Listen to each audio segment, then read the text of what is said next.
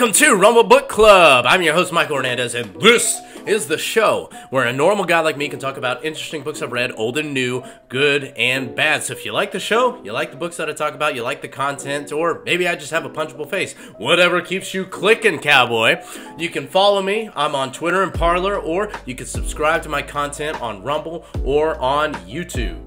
More importantly than that, share the content with your friends and let's talk about it. Comment on my videos, let me know if there's any books that you want me to cover, and I might give you a shout out and read it on one of my next reviews. So today we're going to be taking a look at one of my favorite books concerning raising children. As a father of four, I definitely need all the help I can get, because I mean, I'm imperfect. I'm as imperfect as anybody, and every so often I need help, and this is really the guy you want to go to for help. Today we're going to take a look at The Well-Behaved Child by Dr. John Rosemond. Dr. John Rosemond is a clinical psychologist in the state of North Carolina. He's a public speaker, he's a child-raising expert, and he's a traditionalist that's had a long-time syndicated newspaper column on parenting. And he also had a radio show called Because I Said So. Why? Because I said so! On a side note, parents, that's really a phrase you want to get used to if you're a new parent. Learn that phrase, because I said so. Alright, let's take a look at the aesthetics. Woo! Busy, busy, busy. This isn't the original copy, this is a reprinting, and I gotta say, I'm not a fan. It's a little too colorful for me, it's kind of distracting, has all these colors going every which way. Boom! It's like an explosion. It's crazy. But, in the very least, the title is pretty clear, easy to read, and the picture's kind of good. You have this little girl with the little angel wings and the halo, kind of symbolizing if you follow this stuff, your child will be a little angel. Well, you're not fooling me, little child. We both know you're not an angel. But that's okay. You know what? Because this book lets you know that your child is never going to be this perfect little angel, but this shows you how to respond on those moments where they're a little... So, as far as the aesthetics go, 7 out of 10. Let's take a look at the readability. It's funny. It moves smoothly, the topics are easy to understand because it's all rooted in common sense. So on a side note, one of the things I really like about John Rosemond is he has this kind of old person's like dry sense of humor. You know, if you were like sitting on a rocking chair in the deep south, sitting with an old man in a straw hat, and he was just like throwing these little old person witticisms, that's kind of like what it's like reading one of his books, and you kind of laugh to yourself as you're reading, so makes it a fun read. As far as the physical nature of the book, what makes it easy to read is that it has cream colored pages with clear font. It has a couple little drawings, not that much, just enough to emphasize the point. Paragraph breaks, no big walls of text, so it's easy on the eyes, easy on the brain. It's a perfect read as far as readability goes. Readability is 10 out of 10. Oh, now let's look at the content. Raising a child now is considered to be one of the most stressful things in life. Everywhere you look, when you go on TikTok, when you go on Twitter, when you look at people's blogs, when you look at Facebook, all these parents, especially mothers, just seem to be strung out.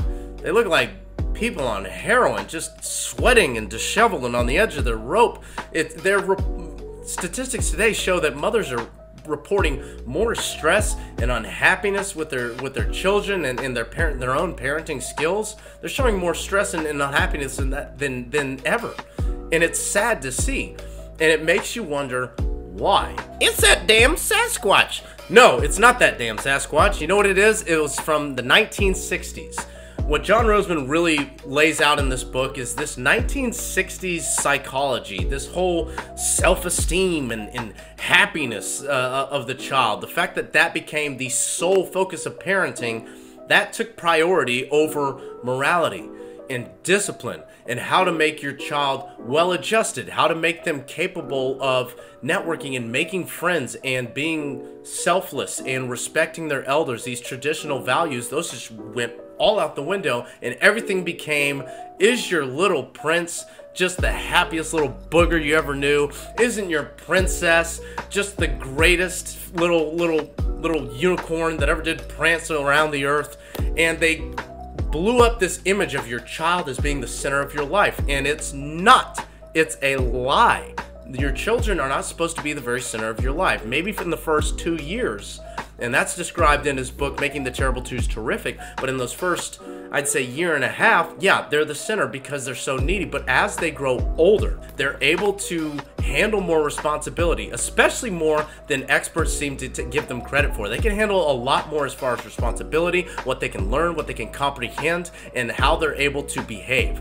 Another thing that John Rosemond notes is that marriage began to take the backseat in the 60s to the whims of the child, and that was a huge mistake. What you were doing there was letting the inmates run the asylum. It was a terrible idea, and that's another reason why there's so many broken homes, is because the marriage took the backseat as soon as you had kids. That's not supposed to happen.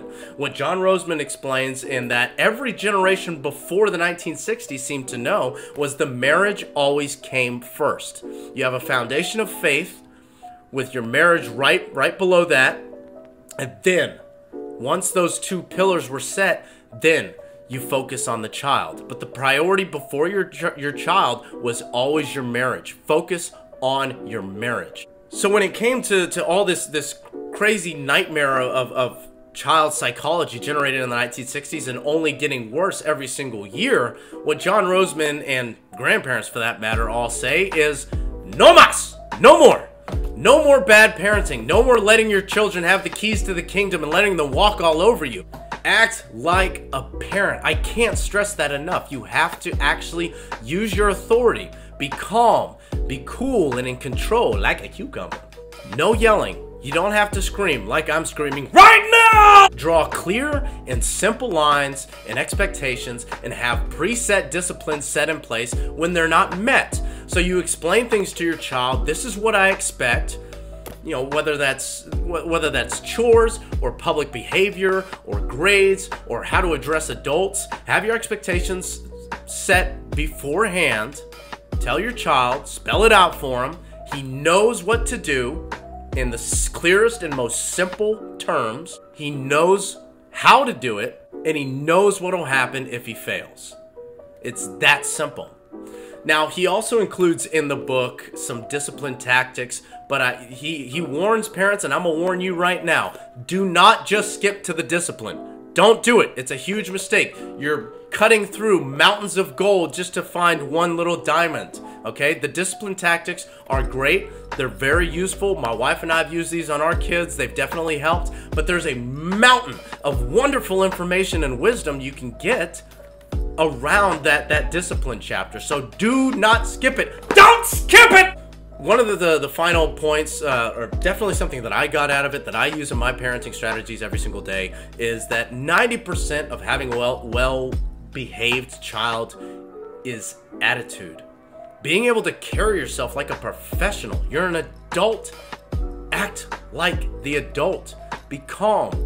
Have that lower inflection. When you're telling your child something, don't be like, Billy, I really need you to pick up your toys, okay? And then when you pick up your toys, we can have ice cream. Do you want ice cream? Do you want ice cream? No, you sound like a creep when you do that. You get down on your hands and knees and talk to little Billy. No! Don't do it!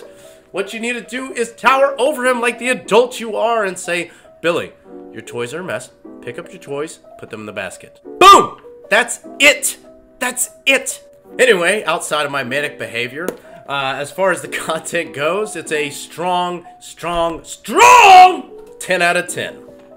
I found this book at Barnes & Noble. You could probably also find it at Barnes & Noble as well as multiple other providers. It is still to this day a very popular book. But if all else fails, if you happen to live in a hole in the wall or out in the middle of the desert, you can always order from Amazon or eBay and get yourself a copy. I can't tell you how much I recommend this book for parents. You will not regret getting it, reading it, and applying it. Easy read, simple application. Go out and get yourself a copy. Thanks for tuning in, everybody, and go read something.